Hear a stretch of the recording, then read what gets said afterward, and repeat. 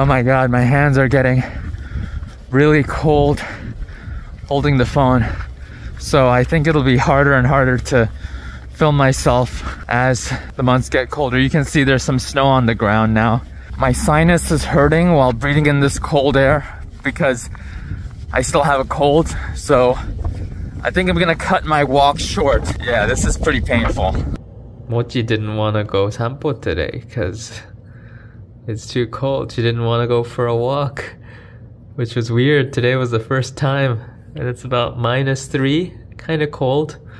She went into the garden and then doesn't even want to go to the garden anymore. I guess she's too cold. If you're curious what Mochi eats, some boiled chicken and water with kibbles. There you go, Mochi.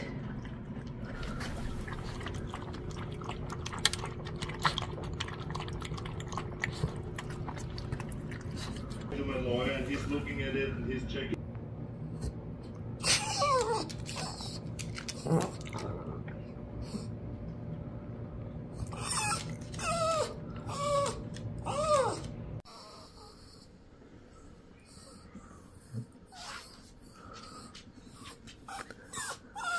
There she goes again.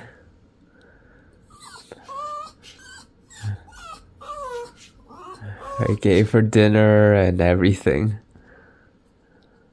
Mochi. Why do you keep begging?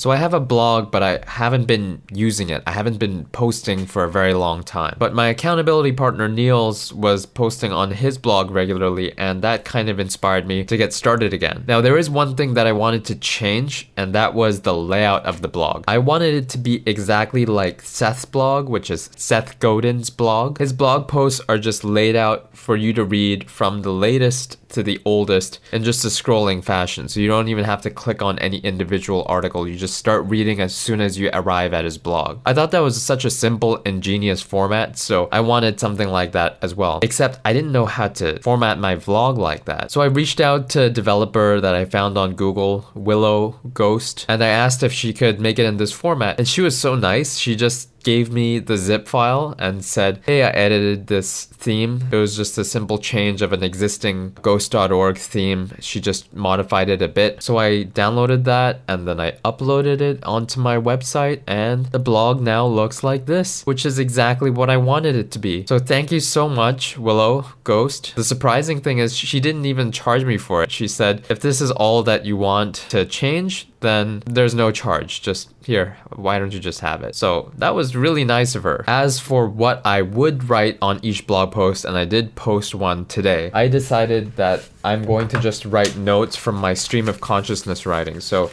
today I did my 23rd stream of consciousness writing. I don't post everything that I write here, but I just take the bullet points and then I uploaded that to my blog today. So that was one thing done today, which I really appreciated. At the same time, I wasn't very efficient with my time today, and I think it comes back down to using a calendar, scheduling your day, the day that you want to have. I keep coming back to this again and again. I've tried it in the past with some success and also a lot of failures, and I think I have to give it another shot. As Cal Newport said, the best-selling author of like the 4-Hour Workweek and Deep Work and Digital Minimalism, he said the simple act of using a calendar and sticking to it, or at least trying to stick to it and modifying it and trusting it every single day, is the single biggest thing that you can do to increase productivity in your day-to-day life.